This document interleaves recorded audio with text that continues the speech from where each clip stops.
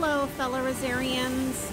This is what we woke up to today, a hot mess. And I had just bought compost. I was planning on making a new bed here, so we're gonna have to think about that.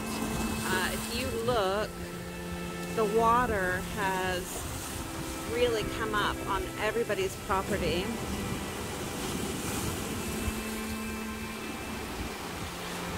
We're going to lose a couple of boards on our pier. If you look in here, I had a raised box for my hydrangea, and it has taken all of the soil out of the hydrangea. And if we zoom over here to my poor neighbor's pier, you'll see that the entire pier will need to be replaced. It is free floating and they're going to lose the whole pier.